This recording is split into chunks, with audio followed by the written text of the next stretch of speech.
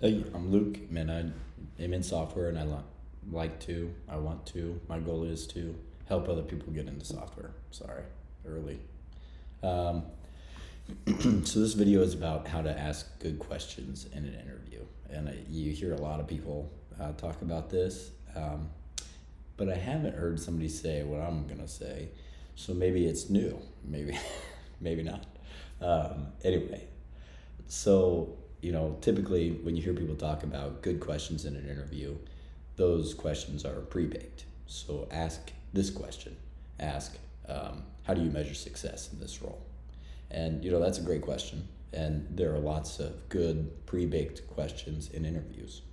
But something I do that I think has worked well for me and that, I think is a great approach to asking questions in an interview that kind of just nudges you up a little bit in the interviewer's mind is to ask dynamic questions in the interview, which what I mean by that is ask questions that come out of something they have said in the interview.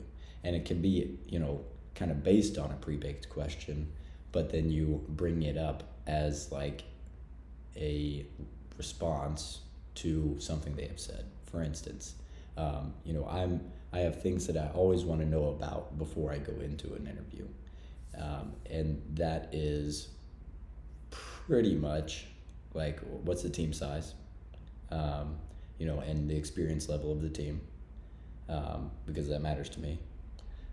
What is the project work like, and how do you what's the process for you doing your work? So like, how do you do agile? How do you do, do you do Kanban or,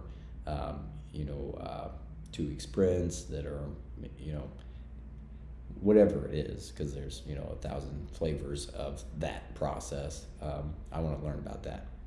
And so I don't just ask pre-baked questions about that. I let them tell me about the role, and then as they're, talking, as I have an opportunity, if I have a question that's come up in my mind about one of those things, then I ask it, but in such a way that it is a natural response to what they've said. So that they tell me about the role, they talk about the project, and I say, okay, so if I understand correctly, what you're saying is these are the projects, and I'd probably be working on this one, and it's in these technologies, and this is where the product is at in its life cycle. Like, hey, it's pre-release or it's been released. So, and I ask questions about, what am I specifically going to be working on, and what is working on that thing look like?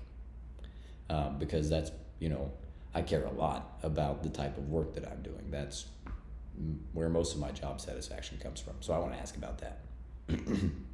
And I might even say that, and that's probably another question they're going to ask is like, okay, how do you measure like your job satisfaction? What makes you happy in a role? What would you like to be doing? And I'll talk about that.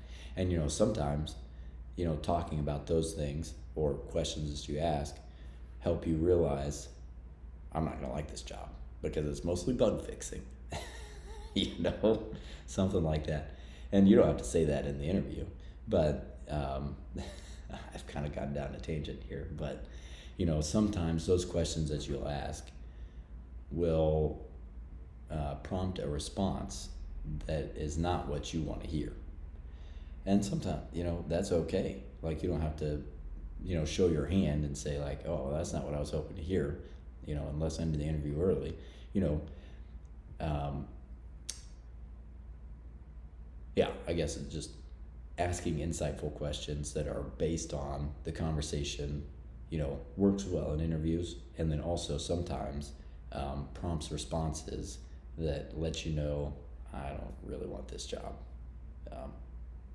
So yeah, I thought going into this video that it was going to be just about how to ask good questions so that you can do better in the interview, but it's turned into how to do that, and then also, it results sometimes in feedback that, not feedback, but information, insight into the role that means, hey, I don't want this job.